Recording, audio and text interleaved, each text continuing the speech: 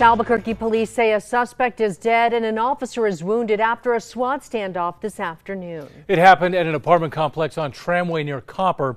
News 13's Jessica Baron is live at the scene tonight after hearing from police. Dean, you can see the scene is still very active with police blocking the area to the apartment. APD says this began with a man barricading himself inside an apartment before shots were fired. Officers were on scene, and due to the fact that there was a young child in the home, were attempting to make entry into the home because the child seemed to be in some kind of duress. The shooting happened around 5 o'clock, about 3 hours after the standoff started. APD was looking for a man at the Copper Ridge Apartments who was wanted on a Santa Fe warrant and also considered a suspect in a recent homicide.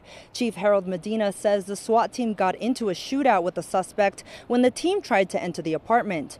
One APD officer was hit in the arm by the suspect's gunfire. His injury is said to be non-life-threatening. Police say another bullet went through the pants of an officer who was not injured. The suspect was killed in the shooting. APD and NMSP were working on serving the warrant together.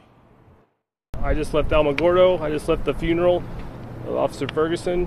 It's a very unfortunate deal. 20 minutes after leaving that incident, I get a call about this one. So it's obviously upsetting, a sad deal to have this incident happen immediately on the heels of that one.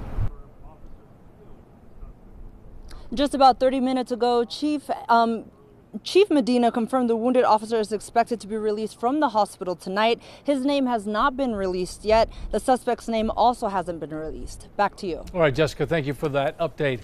APD says aside from the officer and the suspect, no one else was hurt in that shooting.